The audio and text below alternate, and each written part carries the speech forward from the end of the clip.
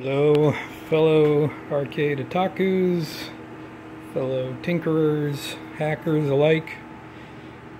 Just put together a maple connection on the Sega NAOMI using an MC Cthulhu based fight stick.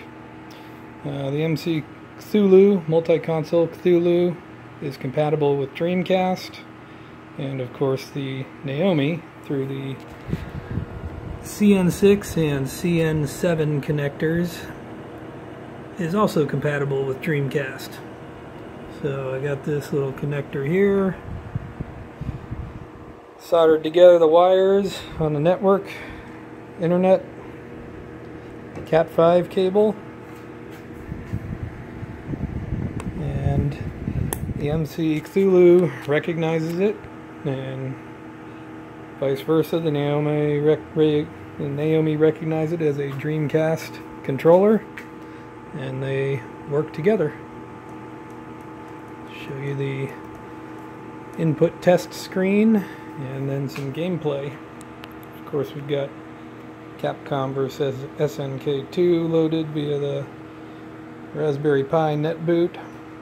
Sorry for a little bit of a messy workspace here. Just finished putting this together and pretty excited about it.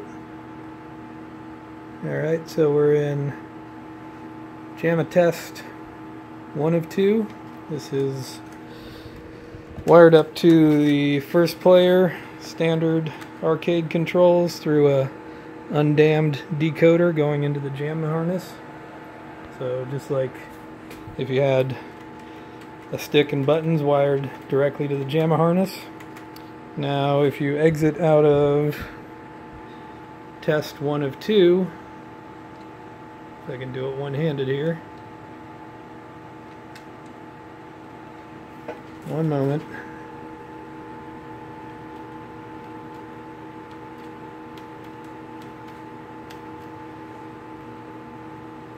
There we go. Takes you to test 2 of 2, which tests the maple connections, CN6 and CN7. So you see here,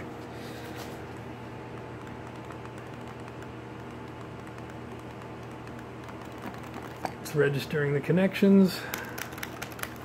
Doesn't show these two buttons being pressed in this menu for some reason, but once you get into gameplay, it does work.